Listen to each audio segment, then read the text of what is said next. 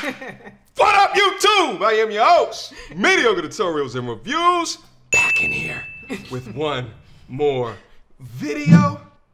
Joining today, OG Auntie IRIS. That's me.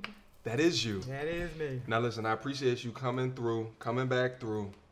I appreciate you, okay? I want to have a conversation with you here today.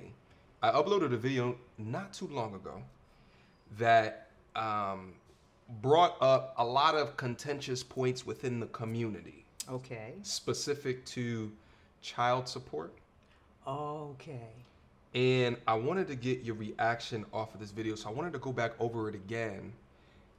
Have you seen this video before? No. Okay.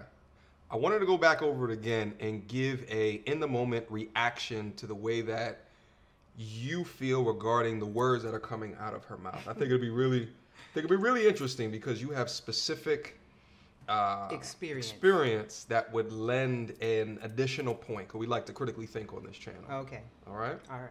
So without further ado, anything to say before we get started? No, I'm ready to listen to the video. You ready to get in there? I'm ready to get in there. Let's get active. So the idea that every man is responsible for the sperm, for the children his sperm creates, is already false off the rip, right? Women can go purchase some sperm and have a baby, and no man would be held responsible for that child because she chose for no man to be responsible for that child. Yes? Okay, let's take another scenario. A woman can have a child, raise it alone all her life, decide when the child is 17, she wants child support for the last 17 years, and pursue it and win. How would a decision like that be made in the best interests of a child? All right, let's pause right there. Okay, let's pause right there. Let's talk about those 2 points. So 2 points that she brought up. The first one, OG Auntie IRIS. Every time I say that, OG Bobby.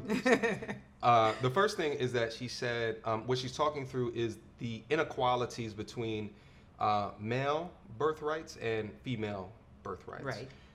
One of the things that she brought up is the idea that a woman can go into a sperm center and has the option of birthing a child and without the need of a father in that child's life, whereas men do not necessarily have these options. So when you hear something like that, like, what do you think? Like, is that true? Do you think that there's truth in the way that she articulates that? Well, in terms of having a baby, I mean, yeah, she's right in terms of, a person can go and get a sperm bank, go into a sperm and have a baby, and there's no father. But there's no father that wants to be a father either. She decided that she wanted to do this. They went and they put their sperm in there. They had no intention of really being a person or any relationship to any baby or anything. They were just selling their sperm because they got money or whatever. And she had this baby. So that makes sense. That's what she wants. That's what society called for and all that. There's a guy can go and adopt a child and not have a female involved in that too. So when it comes down to, those are semantics. She can, yes. However, with child support, I don't know where she lives, but I know for a fact that with child support is based on the day that you file for child support. So if you decide that you have, at 17 years, you need child support, and you go in there and you file for child support, you're only going to get child support from the day you sign and you ask for it, not from 17 years ago.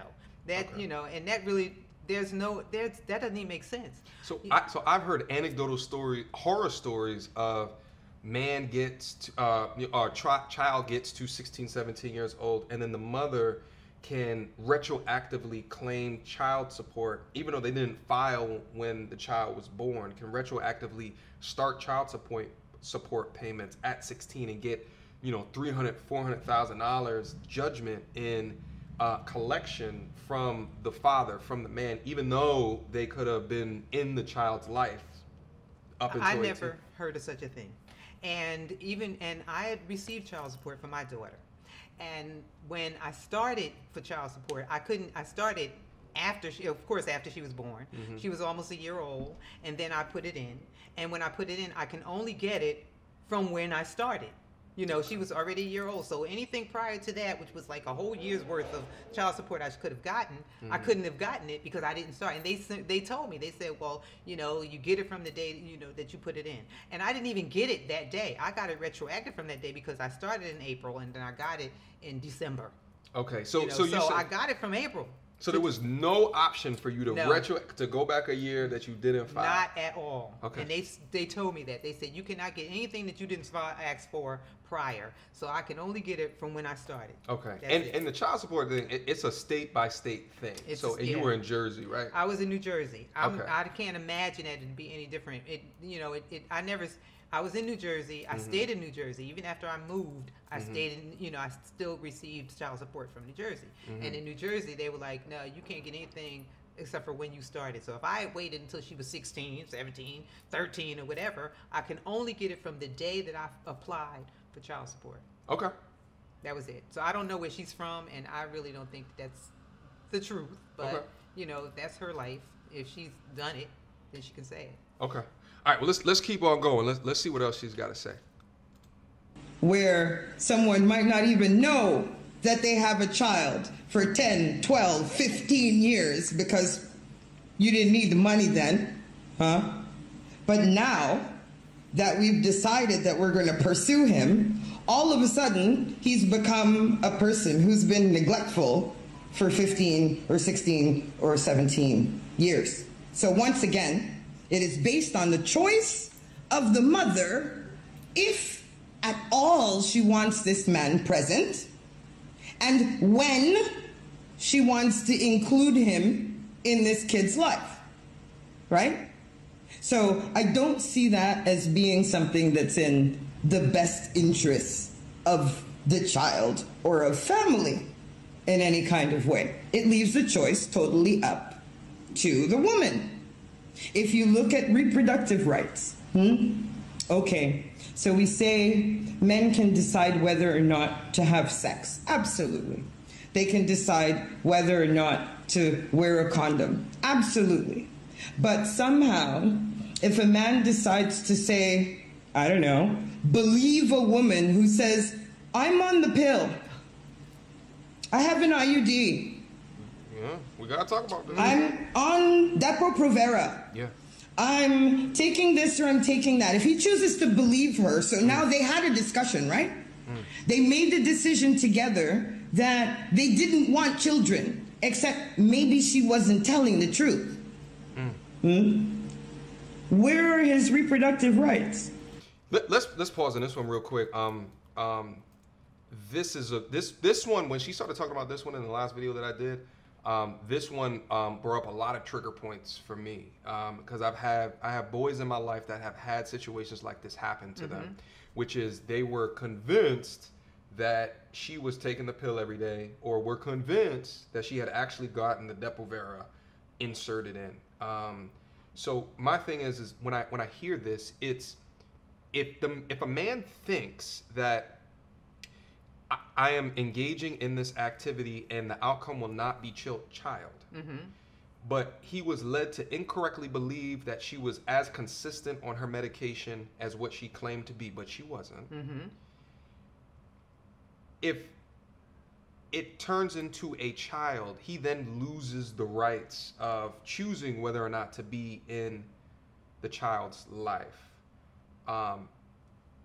That to me, in thinking through all of that, I understand it, but I understand it less when you interject into that conversation that irrespective of the man's thoughts of wanting or not wanting the child, full responsibility of keeping or aborting the child is up to the woman, is up to the mother. Okay. He doesn't lose the right to be a part of that child's life.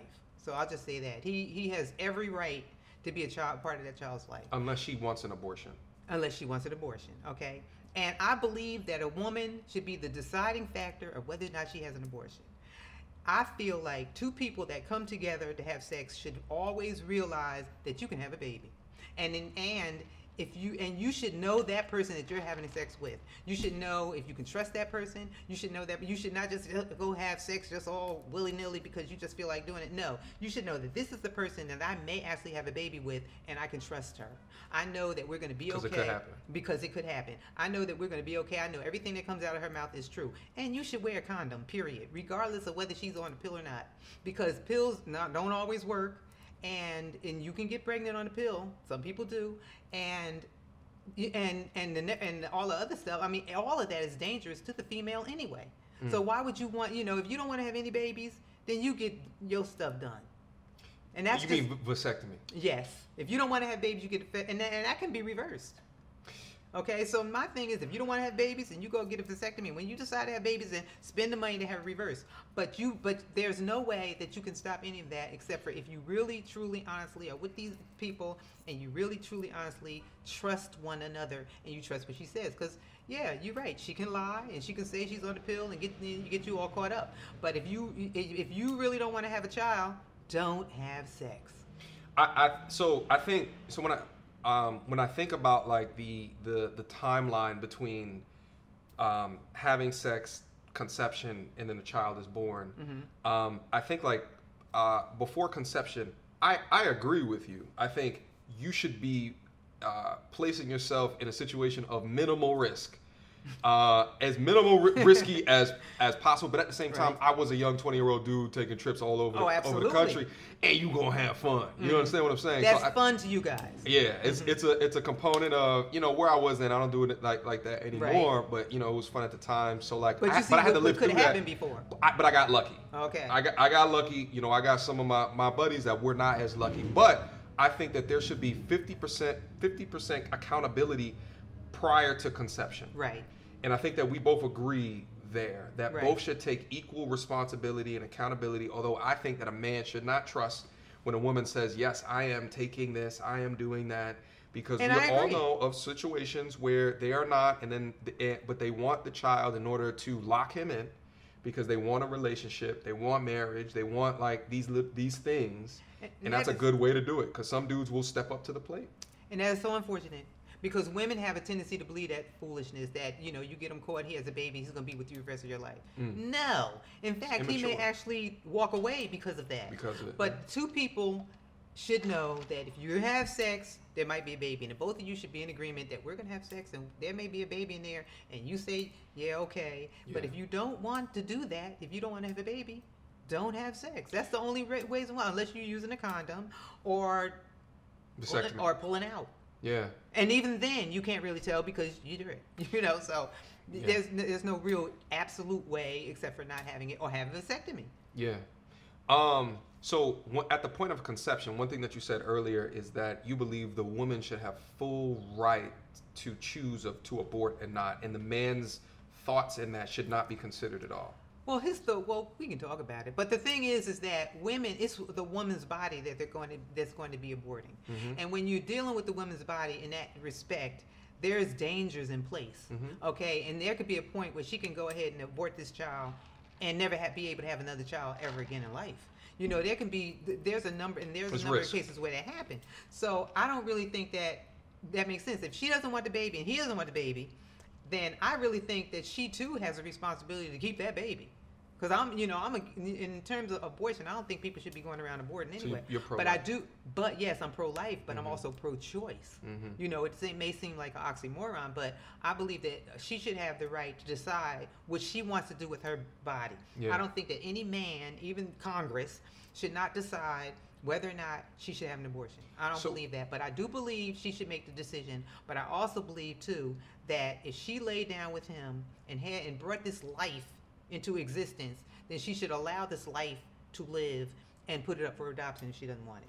So let me ask you another question. So like, so you think that a woman should have full control just of kind of the idea of having or keeping or not, right? A man should not be as involved with that. However, that is a government decision, right? Like it's a state by state. There's some states that are outlawing abortion after certain periods of time. So there's government intervention there that it seems like you agree with to give. You're pro-choice there, but you don't think you believe in pro-life, but you get why women should be pro-choice. Right. So you believe in government intervention there. No, I don't. I don't believe that a government or a group of men should decide what I'm going to do with my body. I believe that they should have left it alone. But they're okay. I see what you're saying. You know what I'm saying? I believe that they should have left it alone and allowed a woman to do what she wants to do if she gets pregnant. But I do also believe that she should have the choice to do what she wants to do with her body. I don't think it should be a law that she cannot have an abortion. So let me ask you a question. If you don't want government intervention for a woman to decide, why do you want government intervention when you want a man to pay? It's not government intervention when I want a man to pay. I feel like two people made this child, so two people are responsible for this child. What happens with child support is that if I make more money than you and I have this child, then I'm going to pay more money than you in child support. So it's based on, how much money I'm making and how much money you're making and how much money is, you'll be paying. If you make more money than me, you may be paying 55% or I may be paying 45% or whatever. But it's based on, monies, both people paying for this child. And so, a lot of men make more money. Well, they did. So now they feel like, well, not as much anymore. Not as much anymore, right? Yeah. So now they, they feel like I have to pay all this money, but not in there. But if she's got the child, and he's paying whatever he's paying, there's no way in the world he's paying as much as she's paying. I mean, she's paying a lot with the emotion. She's paying a lot with she's still going out there and buying clothes. She's still paying for school programs. She's paying for dance clothes. And now all he's paying is a little $50 a week or his little $100 a week. But the government forces him to pay. But that's what I'm trying to get at. Is that you don't want government intervention for a mother's right to choose to keep or abort, but you are in favor of government intervention for making a man pay, even though he did not want that situation to happen. Because there is a child born, and that is in the best interest of the child. So in the lady's video, what she was saying is that a woman can go into a sperm bank and request sperm and be artificially inseminated, right? And then be born, and that father, whoever gave that sperm, is not he helped create, but he is not held responsible, legal rights, authorities, doesn't even know the identity of the young person being born. Because he went in there with that, he went into the sperm bank and said, this is what's going to happen. This is the way I want it to happen. If anybody wants my sperm, I don't want to have anything to do with this child. I don't want to know anything about this child. I'm not paying for this child, all that. He signs papers and all of that. When she goes into the sperm bank, she agrees to that. That's an agreement that she makes. So she agrees to that. So she has that child, and that's it. So it sounds like I should create a contract for myself, right? Before I lay down with young ladies, I should sign a sperm bank contract. No, because then I would absolve responsibility. No, you will not. Because when you're sitting there talking to her, he's not talking to that woman. He doesn't even know who that woman is. But you know who you're going to lay down with. Sometimes I may not know. Well, then then you got problems, okay? Because you should know who. Don't shame me. No, you should know who you're laying down with. You should know who you're laying down with, and that's my only thing. I'm saying that you should not be going out there just having sex all willy-nilly with any fly-by-night person, because that can happen to you. Okay, I get it. Okay, but I'm saying if you and this person sit down and you say, look, we're gonna have sex. It doesn't sound real because people don't do that. But you sit down, you can say, we're gonna have sex but we may have a child. And you say, oh no, we can't have a child, then she should get up and say, well, then we can't have sex. And you should be the same way, but I wish that was reality. But that is God's honest way to get out of it. That's the only way. This is light. The way reality is pretty much some of the way that she's saying, but not all of it. But the point is that men have to take responsibility and be accountable for their actions too. It's like you put all this stuff on women, and then you say, well, women won't let us do this, and women don't. No, you have to take accountability, your part in it too. I'm not doing that. That's your punishment. No. Okay. I'm not doing that. I think prior to conception, I agree there should be 50% accountability between both people, because there's one insert and there's one receiving. Okay. Right. So I agree with you there. I just think at the point of conception, the man loses all right to choose, loses all right to for a living being. I mean, if it was something else that you chose when, after you finished and I put on a blue dress and you said, I don't like that dress. Yeah. Then you got a choice.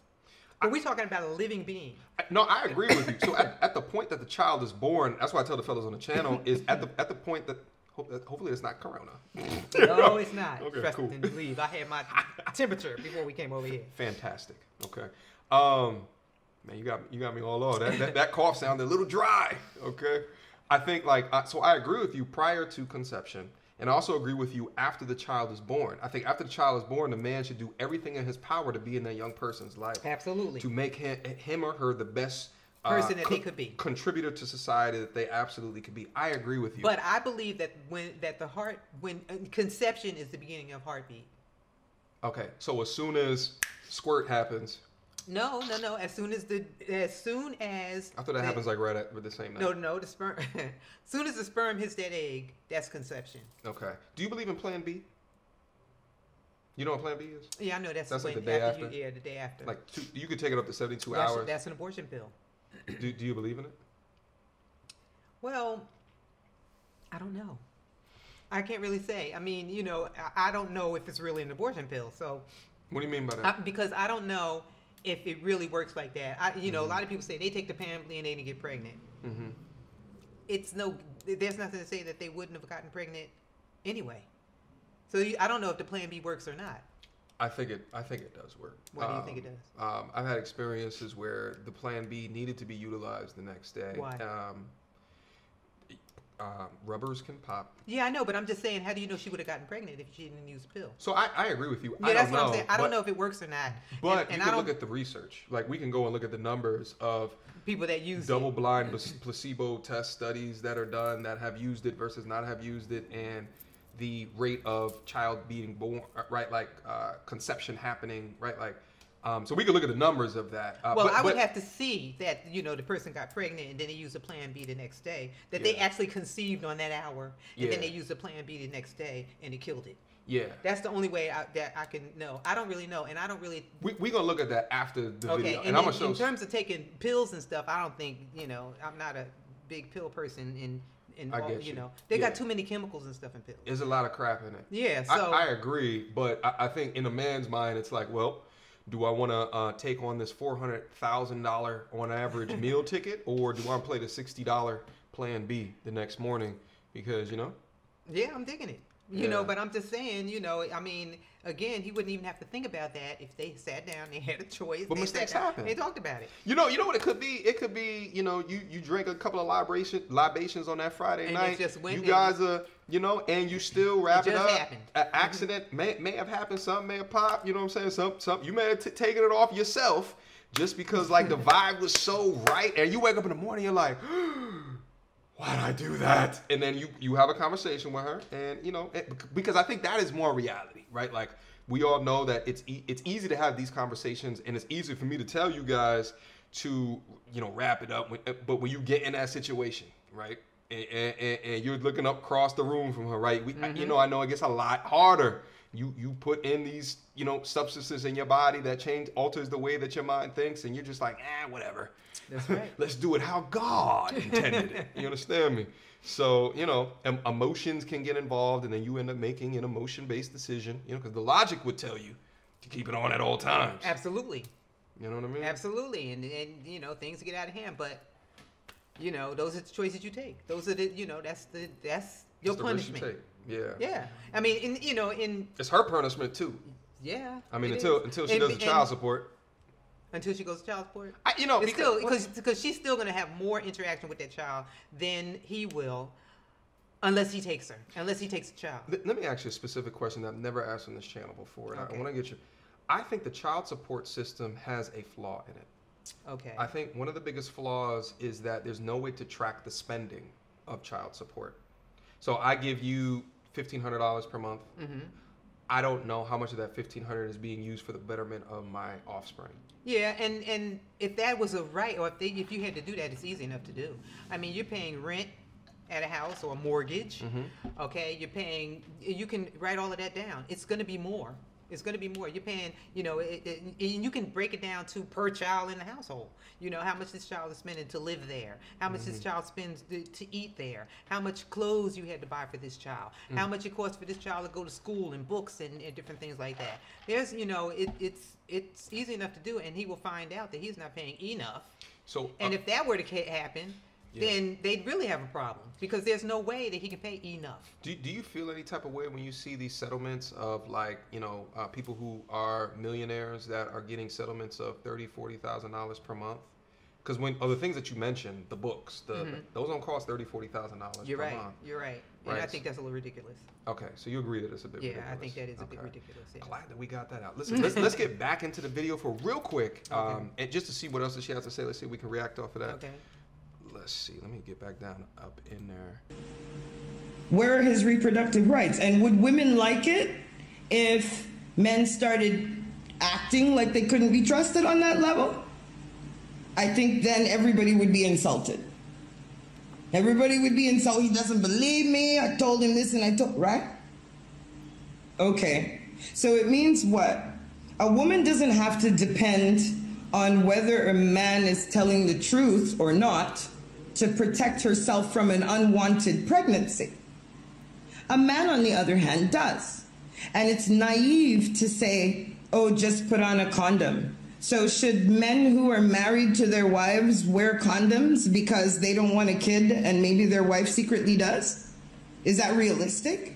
Should people in long-term, committed, monogamous relationships, they should start wearing condoms because the man can't be sure if the woman that he's with is telling the truth? Like, there's a clear disadvantage here, all right? So to pretend that the man has equal say in whether or not a baby is made is false, all right? It's just false. It's patently false. All right, so let's... Now, she's saying that should people that are in long-term relationships or that are married, should he wear a condom? First of all, if they're in that long-term relationship, they know whether or not they want children, okay? And he'll know way before years go down whether or not they wanted to have children. He knew that she could be trusted. She know he can be trusted. Everybody's, on the same page at that point. So if he's not going to wear a condom, then they should not have sex. I mean, I could keep, just because they're in long-term relationships, just because they're married, does not mean that he should not wear a condom if he doesn't want a child. Do you think it's realistic for two consenting adults to wear condoms throughout their dating relationships? Yes, if they don't want children. You have to protect some way. What is it? Either you wear a condom or I take the pill. And I do not believe in the pill because I know that the pill is bad. I know what the pill does to people's bodies. I took the pill, okay? And it did real crazy stuff to my body, and it paralyzed my uterus for 10 years. So I know that the dangers that the pill has on the female body. You want me to take these chemicals and this crazy stuff so that you can have a good time? I mean, to me, no, I'm not doing that. And then you want them to cut open my arm and stick something in there so that you don't have to put a condom on? And I got to walk around with that thing in my arm for however long I want to keep it in there and have a scar for the rest of my life, then the IUD that they put up in there, they showing you now, and they're talking now, they got these law cases going on with this crap. For women. All of this is that women have to do these things to their body so that you can have a good time. I wish there were more options for men. There are. Vasectomy. But that's a surgery, right? But, like that, and which is way more. It's way more expensive and way more intrusive than a goddamn IUD, right? Like it's yes, it is, and it's way harder to reverse. Yes, it is than an IUD. But if a man is so set on not having a child, then that's what he should do. If he is so set on it, not having a child, if he's going to be in a law, if they're going to get married and he says, I don't want to have children, then he should have that done. He should have that done. If he wants to go without a condom. But that is so inaccessible to a lot of people. No, it's not. Whereas the pill that's been around since the 50s. And it's killing people, and it's making people sick, and it's causing women not to even have children because the chemicals in it are causing people's bodies to react in certain ways. And she should take this pill every single day. You are very anti. Yeah, she should take this pill every single day until he decides he wants to have a child. Okay. And then there's things that happen with that pill. When he decides he wants to have a child, then she's got to get this pill. It takes months for it to come out of her system, and then it takes and most of the people that I've known, not all, but most of the people I've known that have had the pill, when they come off the pill, they have aborted. I mean, they have miscarried the first baby. Now here you are thinking, oh, this is so wonderful. Me and my husband, we got this baby, and then then you abort, and then you miscarry. Then you got to go through that pain and that anguish and that emotional thing that you're going through. He really not, because he was like, oh well, we can try again, and everything. And you got to go. Why go through all of that? That to me makes no sense whatsoever. I don't think that women should be put through that because a man want to have sex, because he don't want to use a condom. I mean, I'm just saying, use a condom, get a vasectomy.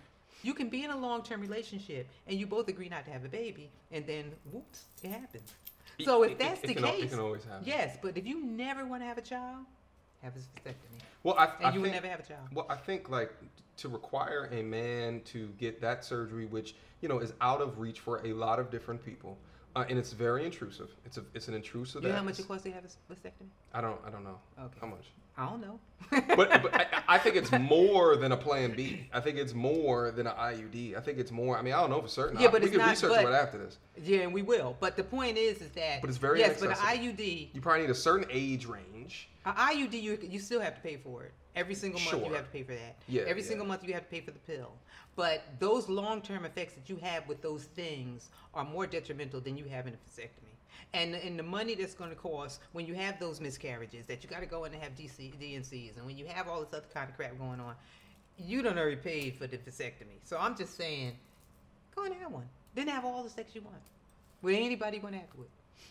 And nobody will have a baby. Listen, I want to keep on going. Maybe we'll come and double back into the rest, because we're already 30 minutes in. It's like It's gone like that. You understand me? But I appreciate your reaction to it. I appreciate your thoughts on it.